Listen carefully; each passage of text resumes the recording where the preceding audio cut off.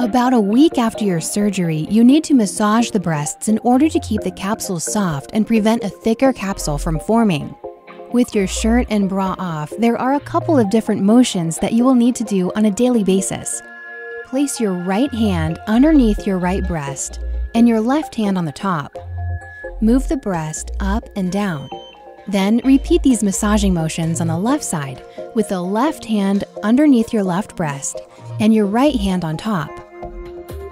Next, cup both breasts and while pushing inwards, move them around in a circular motion. Now, with both arms stretched out in front and the sides of the arms grazing the breasts, squeeze the breasts gently together. Due to the added weight, you may feel some soreness in the shoulders.